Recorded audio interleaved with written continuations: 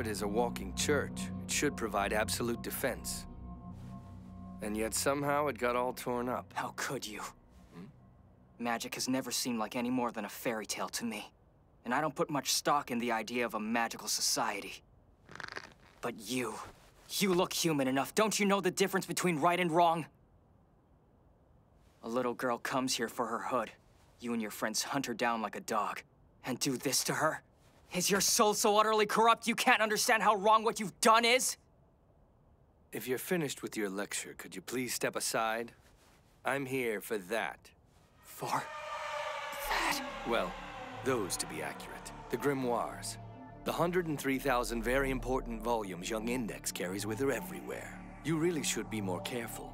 Those books can be extremely dangerous. Reading so much as a single volume would cripple a boy such as yourself. Look, I'm tired of being screwed with. Where are these supposed books? They're right there, next to you, inside her head.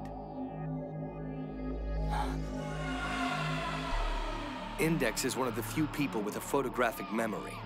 She only has to see something once and it's memorized word for word inside her head. Essentially, her brain's a library. The Grimoires are locked safely in places around the world, but she's read them all and stored their contents in her mind. But as she herself doesn't have the power to conjure magic, she remains harmless. As I've already told you, though, the volumes that she carries are a bit dangerous. So I'm here. We had to locate her so we could take charge of the Grimoires. We wouldn't want them to fall into the wrong hands. Take charge? That's right. I'm here to take her. Get it? It doesn't matter how honest and loyal she is. Anyone can be broken if tortured for long enough. Think of this poor girl in the hands of people who'd do anything to know what she knows. Breaks your heart, doesn't it? Why, you? Who do you think you are?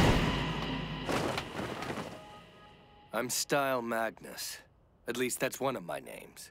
But for our current purposes, I'm Fortis 931. The former actually translates to Mighty One, but its etymology doesn't matter. I've said my magic name. Do you know what that means? We sorcerers don't generally give out our magic names. Those names serve to limit our power. But when they're spoken to another, that limitation vanishes. I spoke my name to you. Now you understand the significance of that. Among my kind, they're known as killer names. So...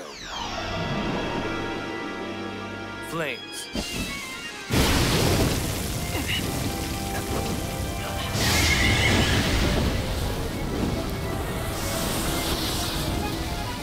Impossible.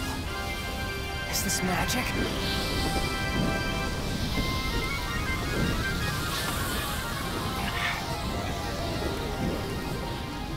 It's so strong.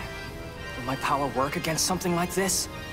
I know it can cancel out supernatural Esper powers. But this... I've never seen anything like it before. Who knows what will happen?